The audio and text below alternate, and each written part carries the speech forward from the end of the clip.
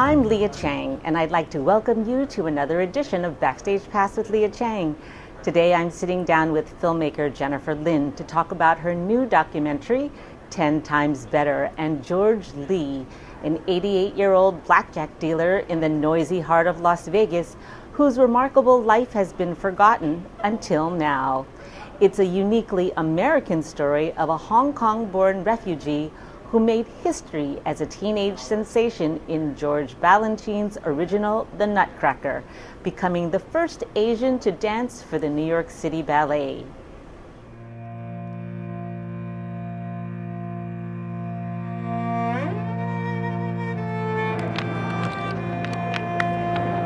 What did you do before this? Was a dancer. George Lee, a Chinese boy from School of American Ballet, was the original Chinese in Nutcracker. I heard so much about you. Nice to meet you. Yeah. Brilliant. My mother warned me, you are going to America, it's all white people, and you better be 10 times better. Remember that, 10 times better. What does it mean for you to see your life story on a big screen? It's hard to see, to see myself to be dancing, I mean, in a way, I mean, but and I see I can criticize myself too, I mean, something is not right, but it's interesting, I mean, to see that, I mean, to see myself on the screen, I mean, I haven't seen that much until until she unearthed all the archives. Yeah, she's the one who get me all back to the dancing, and it was so hard for me for a while to come back again, you know what I mean? But she insisted, so, and here I am, thanks to her. Here I am. And what does it mean to you to be having the world premiere here at Lincoln Center? Oh, it's an honor and a privilege. It's an honor and a privilege also to tell George's story and to share it with the world. So, I mean, actually the idea for the story, for the movie, came out of the archives here at the New York Public Library. So this is perfect. Yeah. Now, where does the title of the film come from? George told me a story. He said when he was in the refugee camp in the Philippines from 49 to 51, they were about ready to leave and be resettled in New York City. George's mother was a Polish ballerina. His father was a Chinese acrobat. And George's Polish mother told him, as they were ready to set sail, we're going to America. I should let George say. My mother's the one told me, well, you're going to America, it's the white people, so right? And you're Asian. You got to be 10 times better what you do. Otherwise, you're not going to go be. You can't be, be around them. And that's why it stuck to me, 10 times better. Now, where were you born and raised? I was born in Hong Kong and I raised there. And then like 41, we went back to Shanghai. And then we stayed there. And then during the war, we separated. My father was wound up in Kunming, and we wound up in Shanghai, and was the Japanese occupation. It was tough, a little bit, But I was little, and my mother knew what to do, So I was taking class with the Russian people, because there are a lot of Russian dancers there, And they said, why? Well, told my mother, said, why don't you teach him some a little number, like polka, Russian dance, or sailor dance, something like that, and do in the nightclub. So we did. My mother figured out, well, we're going to try because we're going to make some kind of living, Sure. Because it was so hard to make a life there. And that's how it was done, And then also, too, when you work during the wartime, we don't even take the money. We take some food, like rice and things like that, because, they have a shortage of it, So. And that's how we survive. So. And then when it started, 49, we gotta leave. And my mother decided, well, we better leave, because she was worried about me, because, the communists going to come in and go, what to do with me, So we went to a refugee camp for 2 years. And then after that, when they started, people start moving out. No, means a lot of people went to Australia and every place. And my mother's to figure, well, we might as well go to Australia. They won't let me go. They say no Asian. So my mother said, we're going to keep my kid here and I'm going to live with her. You know what I mean? No. What went through your mind when you got the call from Jennifer? Oh, I've been telling everybody, it was a shock. I was shocked. I don't. Anybody going to call me about dancing? You know what I mean? Who care about it? You know what I mean?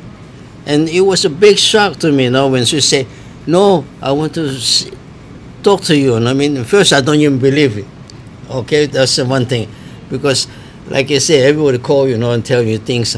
But Jennifer was insisting. I say, you're the ballet dancer? I say, yes, I'm the ballet dancer. But who gonna care about it at the time? You know, I mean, because I was working in the casino in the Four Queens dealing. So what did you have in mind when you decided you wanted to make this short film? I wanted to be able to tell George's story. I mean, I had to convince George that he was a pioneer. He didn't believe it. Yeah. So with this short film, it's only 30 minutes, but I really would like for people to know George's contribution to the world of ballet and to Broadway dancing too.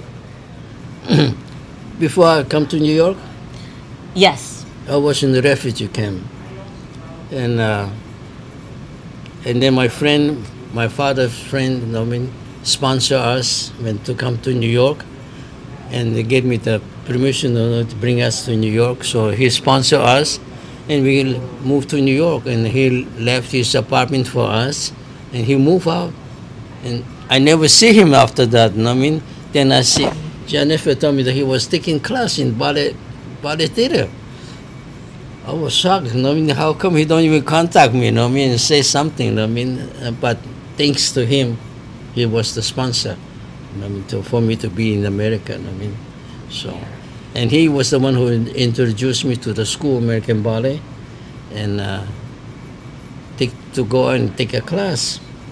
And like I said, 2 years, I haven't done anything because in the Philippines it was warm, too hot. My mother said, no, you don't do nothing here. So I come here 2 years, and he introduced me to the school, and I went to the first class, was an advanced class. I said, oh, gee, after 2 years, I haven't done anything. I'm going to go to advanced class, you know what I mean? So I walk in the class, and I was shocked because I see 20 people, you know what I mean, all girls and things, but I don't see any Asian now.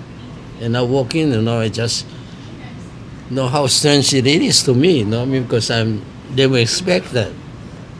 Then we took the class, and then my teacher, the day was there, he's Russian Hobukov.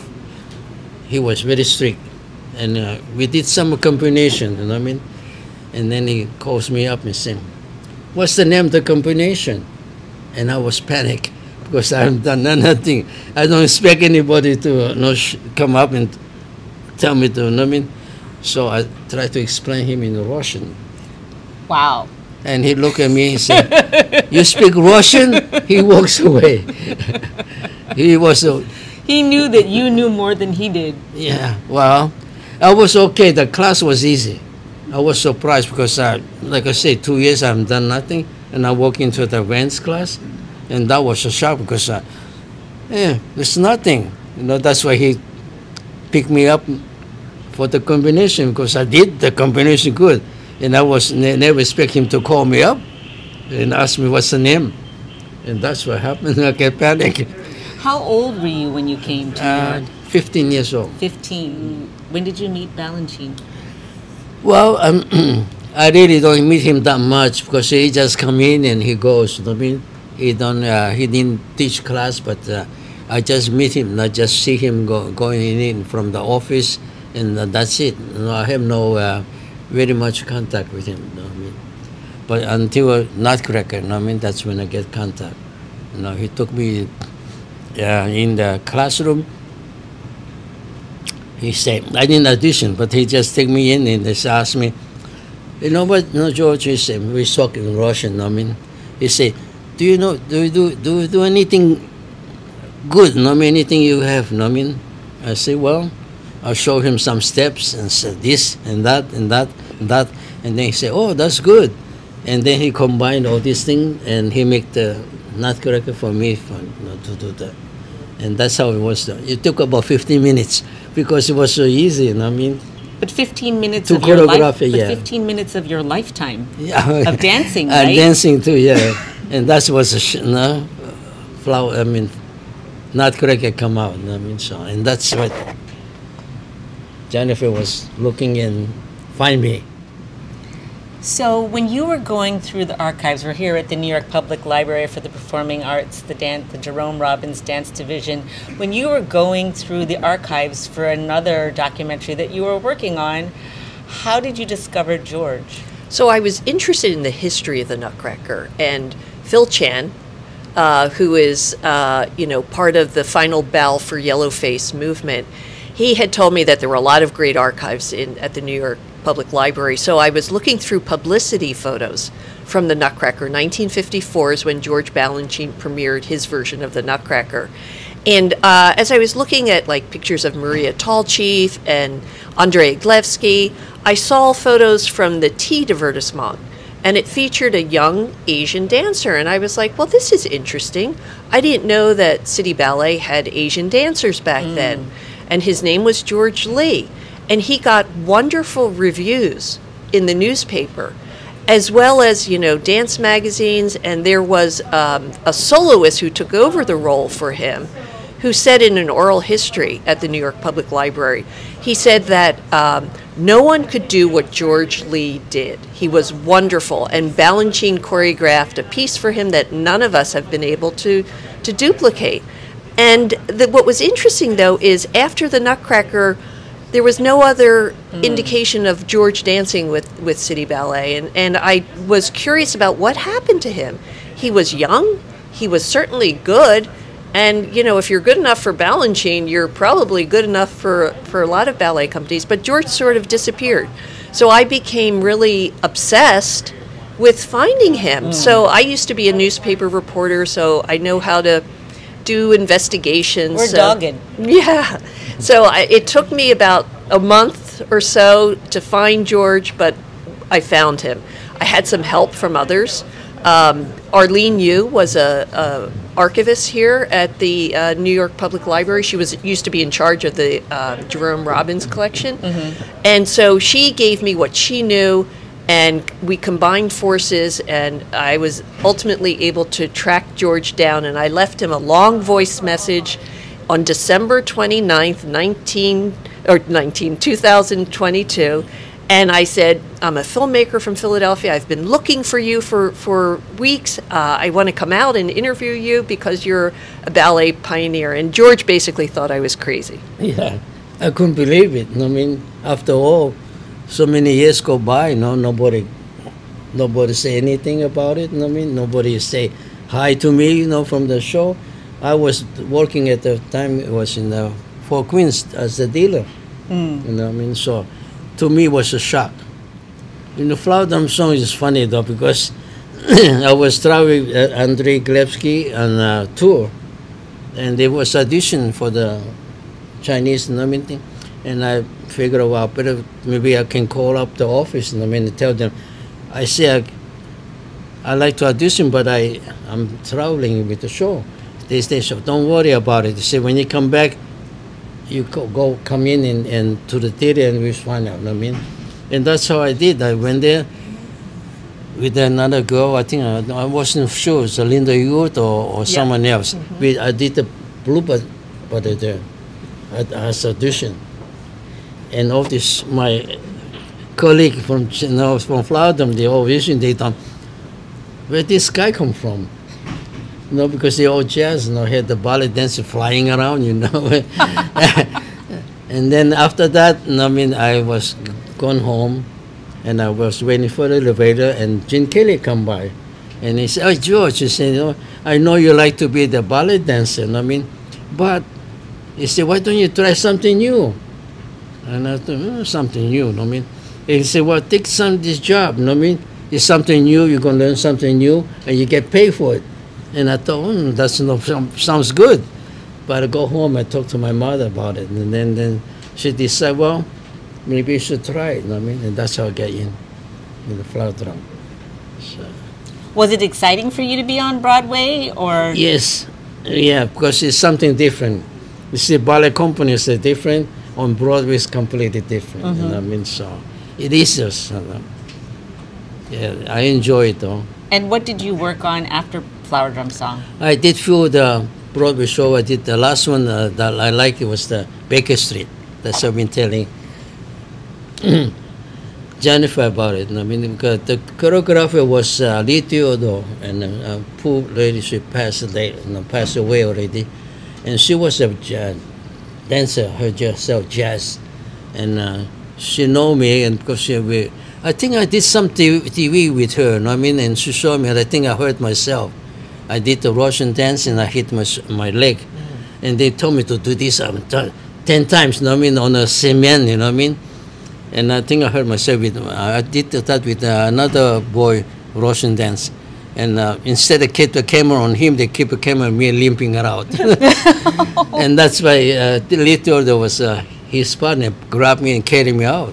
And I think that's how she remember me.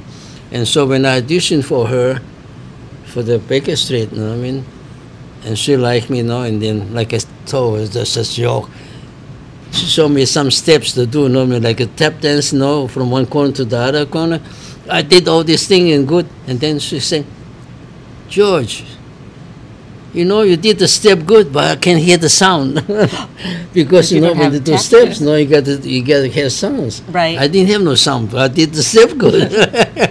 And she said, that was good, but I didn't see no sound. But she kept me down, and that's why. And she did a good dancing for the 4 boys and things like that in Baker Street. And she always, you know, I mean, every time if I do, you see working on any Broadway shows, and then I come by, she always take me, you know what I mean, hire me. What was it like to see your Flower Drum castmates today? It's fun though, because, you know, I mean, so many years ago, you know, I mean, we all getting older, you know what I mean?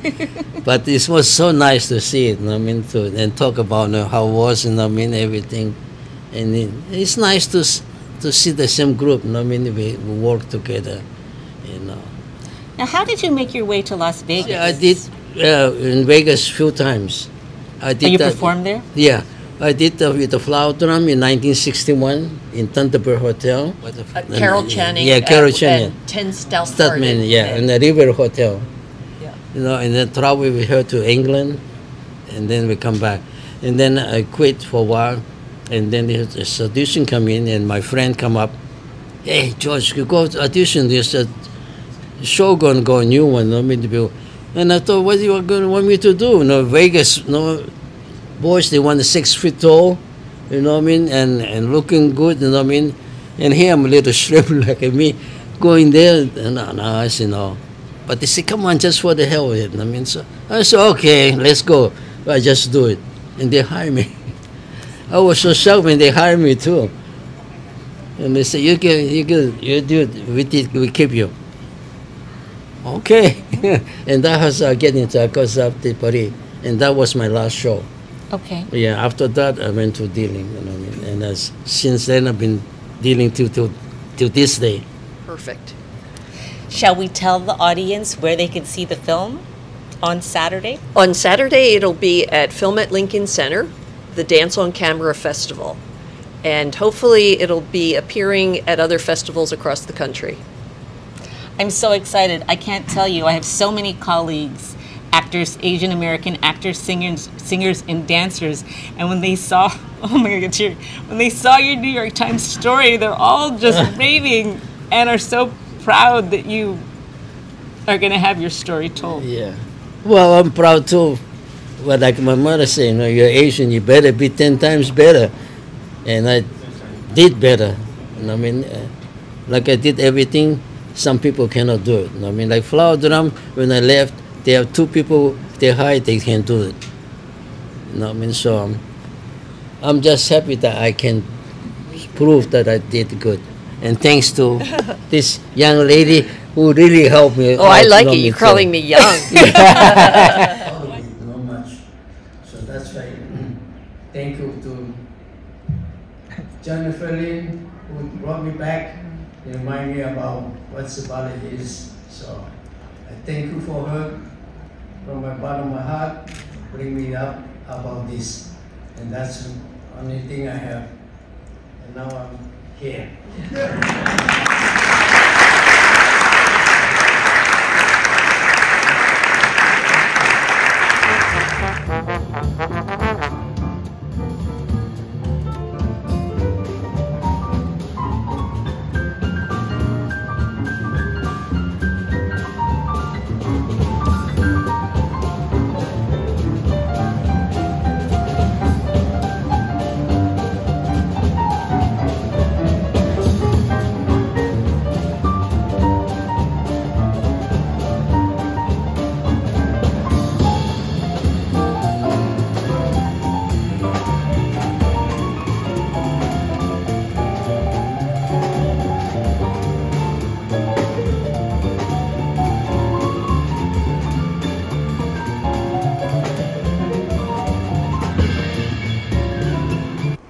Thank you for joining me for this edition of Backstage Pass with Lia Chang.